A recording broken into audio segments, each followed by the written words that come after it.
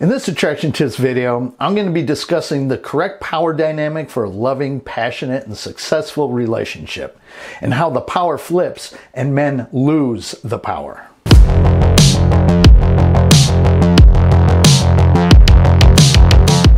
Hey guys, I'm Erik Peterson, and I'm a men's dating and relationship coach for Skill of Attraction. And today's attraction tips video is called How Men Lose the Power in Relationships. Now, probably the biggest reason why women lose interest in a man is because the power dynamic flips, putting her into the power role. Now, you may think keeping the power is some petty goal in a relationship, but the truth is, for a good portion of a long-term relationship or marriage, it's all a power struggle. All those little games, manipulations, temper tantrums, and whatnot are really both of you gunning for the power. Now, I'm sure it doesn't seem that way on the surface because in most cases you're not consciously thinking, hey, I need to keep the power here. But if you really think about it, I'm fairly certain you would agree with me. You're both struggling for the power in the relationship. Now, when you begin dating and it's been going well for a few months, it's typically the man who is holding the power at that point.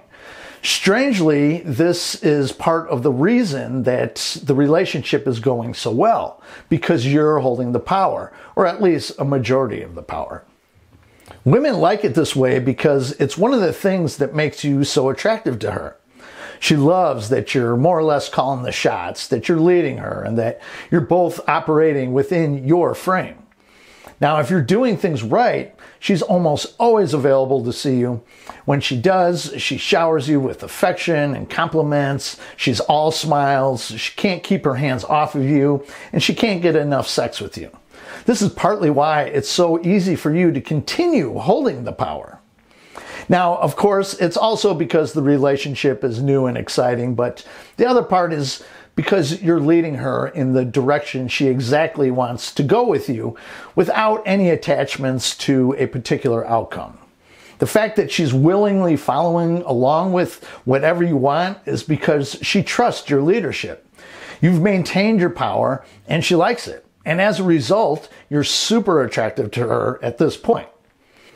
But at some point, you begin to notice things changing. It's not much at first, usually a few tests here and there. Maybe she pulls away a bit or gets upset with you for some minor infraction. And this is all completely normal stuff. However, it depends on how you handle these tests or situations that will determine whether or not the power shifts into her favor or you retain that power. What most people don't understand is that there's a correct power dynamic in a healthy, loving relationship. Most people will say, well, it should be 50-50. And logically, that sounds right. I mean, who wouldn't want a 50-50 effort when it comes to a relationship between two people, right? It sounds absolutely fair. However, it's not what it seems. When it's more than one person, I mean, you always need a leader in order to be a functioning team. Plus, you also have to take into account how female attraction works. Women must see you as having a higher sexual market value than what she believes her own market value is. But if you guys need my personal help and you're interested in some private coaching, please head over to my website at soa.fm and click on the coaching tab, and there you'll see that I have several options for you to choose from. My coaching options include several phone coaching packages for my North American clients and several Zoom coaching packages for my clients outside North America. And I'll post the links to both my contact page and my coaching page in the description down below. Also, have you guys come on over to the new Skill of Attraction website? It's essentially an online men's social community where you could further your education on women, dating, relationships, attraction, and overall self-improvement and masculine excellence. Of course, you ladies are welcome there too, but just understand what it is. I mean, you could ask questions, give and get advice, share your knowledge, and gain more knowledge. It's really just in its beginning stages, but it's completely free to use, and you can remain relatively anonymous. So just head on over to soa.fm to get started. That's SOA for skill of attraction, and FM because it's fucking magic. So I hope to see you guys there. Now, it's important to understand that women want you to be the one to hold the power in the relationship, though they'll never admit to that. In fact, they may not even realize this consciously, but if you think about it, when you hold the power, you're both happy and in love, but when she holds the power, you're both miserable and oftentimes fighting. In fact, almost never will a woman end a relationship when you're the one holding the power, just as long as you're not taking advantage of having that power. And by taking advantage, I just mean that you would be taking her for granted, maybe getting a little complacent and cocky about where you stand, things of that nature. But if you keep holding up your end, carrying your weight, doing your part, and retaining that power, women aren't going to leave you. And they certainly aren't going to cheat on you, except maybe if she has some mental or emotional issues of her own, such as, BPD, she has no integrity, she's supremely insecure, or maybe even if she's a narcissist or something similar to those things. My point being, women are most attracted to you when you're holding the power and the frame in the relationship. And they're certainly not going to risk losing such an attractive man such as yourself. Attractive men who know how to keep the power are way too rare, and women know this on some level. And they're certainly not going to risk losing those men. Now, there's a caveat to this. She will do everything in her power to take your power away. Why? Because women also know that any worthy man will not allow her to take the power. And by worthy, I simply mean confident, high-value men who understand women. Men who get it. The thing is, she doesn't know if you're that man, or if you're just faking it, or if all of her pumping up your ego and validating you is the only reason you can confidently hold that power. Women need to make sure, because if she were to get, say, pregnant by you, she has a much bigger investment than you. So what do? They test the hell out of you.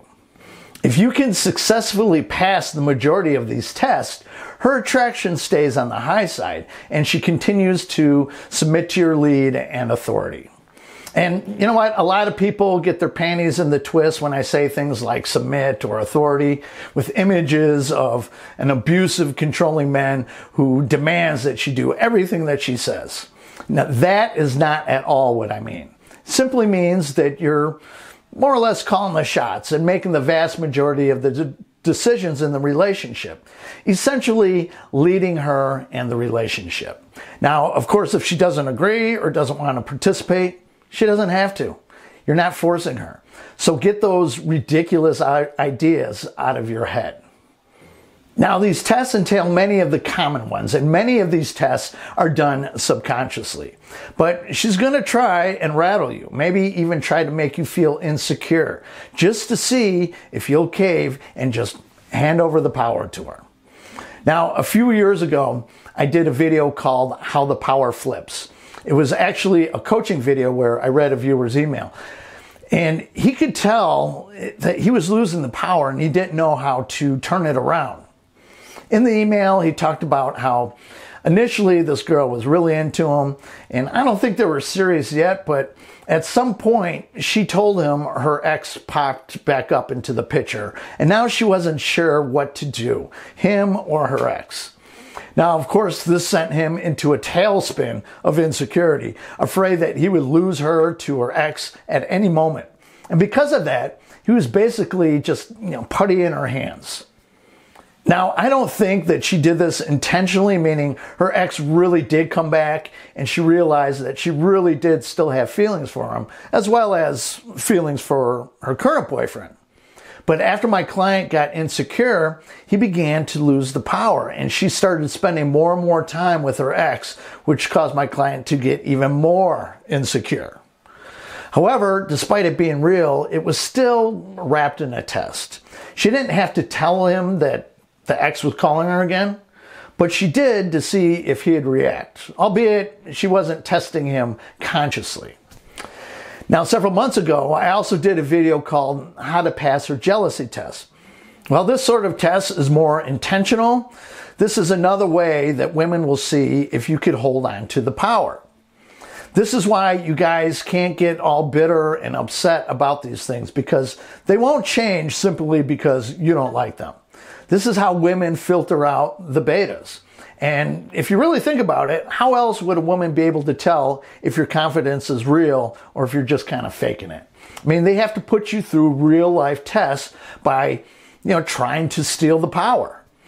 And they want to steal that power away from you and see if you lose your confidence. Women want a man who won't get rattled by these situations. Now, this doesn't mean that you let her just walk all over you or anything, but you have to show her that you're going to keep the power regardless of what's happening. And let me warn you, women are very good at these tests. They're very good at manipulating you and pushing your buttons. They have a lot of experience with it because almost every man panics and gives up the power in these situations. And once that happens, her attraction for you just begins to plummet. Perhaps not right away, but every time you react to these tests, it's just another nail into the coffin. Men lose the power when they get insecure and begin fearing that they'll lose her. And when she begins to realize that the power is tilting in her favor, she just kicks it into high gear and really lays the tests on thick, losing respect for you with every test that you fail. And by this time, it almost becomes a game to her. Now, there's no way that you could pass 100% of her tests unless you have absolutely rock solid confidence. And even then, it's difficult to pass all of them. But you can learn the art of passing women's tests by not letting her rattle you and making you insecure. Remember, always see yourself as the prize. And when you notice these tests, just playfully brush them off.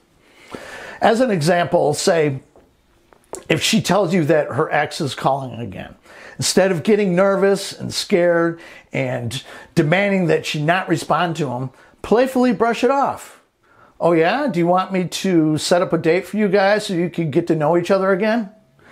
And when she giggles and says, no, of course not, then just kiss her like you own her, then just lean back like you don't have a care in the world and get on another topic. Test passed, power maintained. Now, it's easier said than done, but this is why you all should be building up real confidence by building up your value as a man. And this way, a lot of this stuff will come naturally to you. And if you need help with all this, or really anything in your love life, be sure to book an appointment with me and we'll do our best to get it taken care of. So, if you found this video helpful or any of my videos helpful, I would really appreciate it if you gave it a thumbs up and for you to share it with any of your friends and family. And I would also really appreciate it if you hit the subscribe button down below and tick that little bell symbol next to it so you get real-time notifications of when I upload new videos. And in the description down below, not only will I have a link to both my contact page and my coaching page, but I also have a link to PayPal or my Bitcoin wallet address if you deem this video worthy of a donation. And you also have Super Thanks as an option, which is located right next to the share icon below this video. So that's it for this video. I'll catch you guys on the next one. Have a good one. Bye-bye.